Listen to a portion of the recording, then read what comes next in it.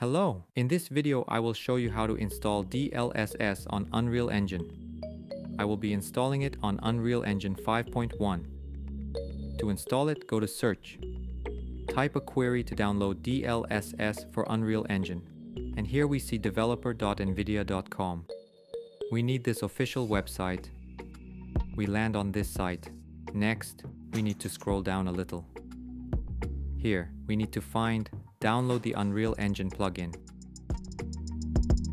Click on the agreement with NVIDIA's terms and download the required version of Unreal DLSS. It is essential to choose the correct version, otherwise it will not work. I will download it for Unreal Engine 5.1 and show you how to install it. DLSS has already been downloaded. It is a zip folder. The zip folder contains 4 folders and documentation.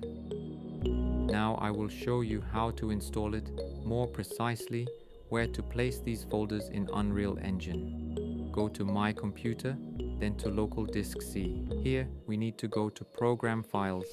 Next, find the Epic Games folder. Here, select the Unreal Engine version. Next, we need the Engine folder. Then, look for the Plugins folder. And here, we need the Marketplace folder. If this folder is missing, I didn't have it, then you need to create it. After we create it, I already have DLSS installed here. We need to place these 3 folders from our archive. These are the folders DLSS, DLSS Movie Pipeline Support, and the NIS folder.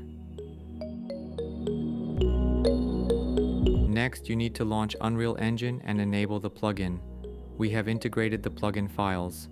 Now we will enable it in Unreal Engine. So I have launched Unreal Engine. To install DLSS, click on Settings. Here, select Plugins. And here in the search bar, we can type NVIDIA DLSS. I type DLSS. It is currently not installed. Check the box and click Restart Now. It will then prompt you to save it. Now, the DLSS plugin is installed. You can also check this by going to Plugins, type DLSS and check. If the checkboxes are set, it means the plugin is installed. I hope this video was helpful to you. If so, subscribe to the channel, like the video, and more people will be able to see this tutorial. The pinned comment will contain links to DLSS in case they become unavailable on NVIDIA's official website.